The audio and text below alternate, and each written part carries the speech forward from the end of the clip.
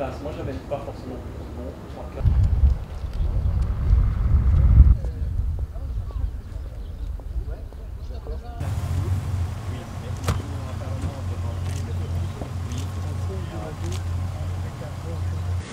We will debate among G8 leaders the most relevant and urgent issues on the day, in particular the state of the global economy and the developments in Northern Africa and the Middle East.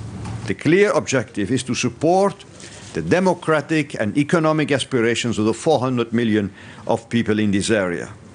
These developments in the Arab world are of crucial importance for all G8 partners. For Europe, moreover, it is our southern neighborhood. We have to listen to those peoples and to offer our support. We will update the other leaders on the situation in the euro area. The EU's heads of state and government have clearly shown that we will not let the euro fail. I see two reasons for cautious optimism.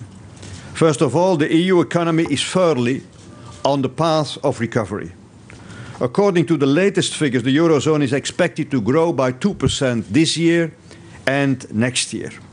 Of the 17 Eurozone countries, only 2 remain in recession this year.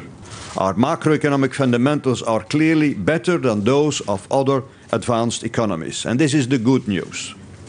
Secondly, we have created the tools and instruments to deal with the crisis. I will outline to colleagues how far we have come in 12 months, and that the Union's response to the crisis has been bold and innovative. Madame Lagarde, une candidate avec une grande expérience, avec une personnalité de leadership. Elle a du support non seulement en Europe, mais aussi dans beaucoup d'autres pays dans le reste du monde. Elle est une Européenne. Je crois qu'on a affaire à une candidate qui est tout à fait capable de diriger dans des circonstances de crise cette grande institution importante qu'est le Fonds monétaire international. Thank you very much. Okay. Okay.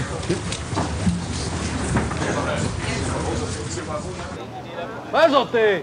Oh!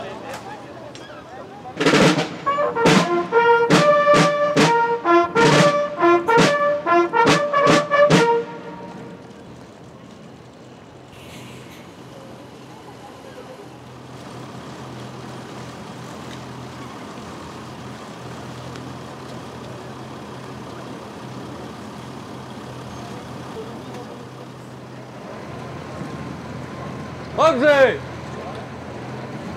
Oh!